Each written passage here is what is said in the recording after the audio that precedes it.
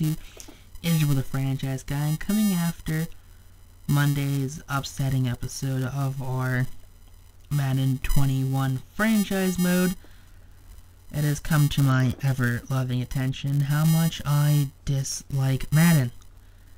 To the point where from now on till the end of the series, we are going to change the playing format of the series. So we're not going to be playing games, we're going to be doing more or less single season sims until the game either says forces us to retire or just some other nonsense that is going to be out of our control and will be super frustrating in the long run. But right there you see the Bills. There you go, they win their first ever Super Bowl. You love to see that, defeating Russell Wilson and the Seahawks, the 4-time AFC champions, the 5-time AFC champion Buffalo Bills really do take it home. Lawrence Rivera, Chase Young just rack up awards. Take all those who have retired this season. Hayward, Pouncey, Schwartz, Tate, Williams, Matt Ryan. You know, some real stalwarts in the NFL are hanging out. Gerald McCoy, Ron Leary, Case Keenum, Colin Kaepernick, KJ Wright, Clay Matthews. You know, former football team player. You saw Cordell Patterson there play with us for a season as a returnman. So you like to see that right there. But remember, some players, some contracts this episode. So we got Cameron Curl right here. You know, big fan favorite in Washington. Chase Claypool, we always use the receiver depth, guys.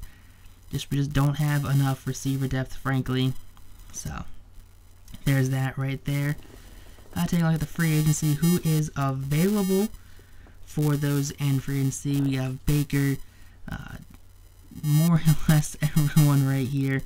You love to see this. I mean, you do and you don't love to see it. I guess that's what you wanna go for it right now. I mean, you're getting a lot of strange names. I'm seeing a lot of a really big mix of veterans. You know, guys that are 27 to 34. But then you're getting a lot of guys who are not. Guys who are 25 and 26, they're also making their free agents.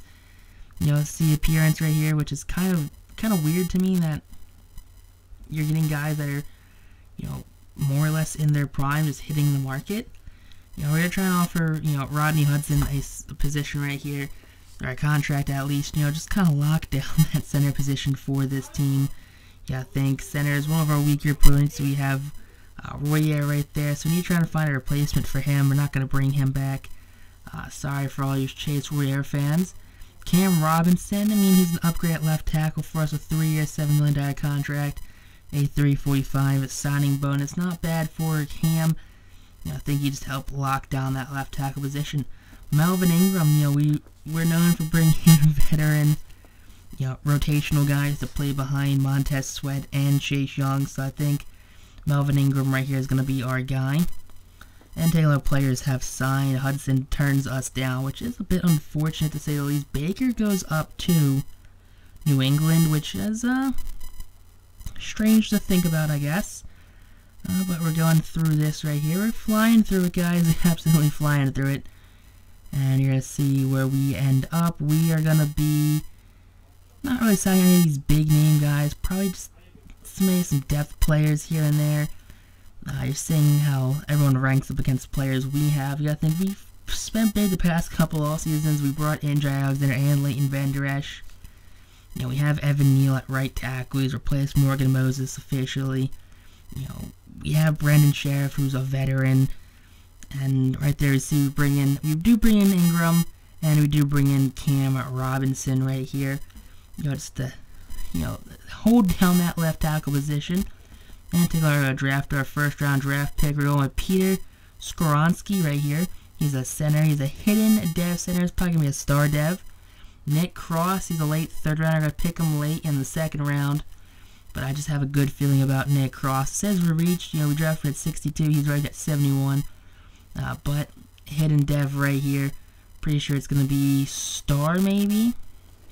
I'm not really sure. Warren Sapp II, not even a big name, just a notable name right here in the 3rd round. He's a late 5th round pick. We're taking super early in the 3rd round just so we can guarantee we can get him. But the son of Warren Sapp, Hall of Fame defensive tackle right there. We definitely reached on this one. 137, 118, so not even that bad. Just 19 picks ahead of where he should have gone. But we're going to go through more or less where everyone did end up in the draft. But going through this, we're going to speed it up a little bit. So we're not just, if you want to slow it down, you want to pause it, take a look at where players have ended up. We're going through it kind of quicker than we probably should be going through it right now to get everyone's name in. So you can see where all these guys are. We are in year 3, by the way. So this is the final year of realistic draft classes. So I wouldn't think too highly of us drafting much in the next couple of seasons, especially focusing on the draft or finding a lot of talent, because I do like to focus on having real players, which I feel like is the name of the game. It just brings that immersion in right there, because no one wants to play with DeAndre Elway, or I've had a player named DeAndre Hopkins. He was a linebacker, spelled DeAndre Hopkins the same way the wide receiver was spelled. I go, possible, but very unlikely there's 2 DeAndre Hopkins in the league at the same time with the same name. But if you guys have any comments or questions about what we're doing with this series going forward, feel free to comment down below. Buntext on YouTube, though. Peace out. Rock on. Stay super classy. Catch you next.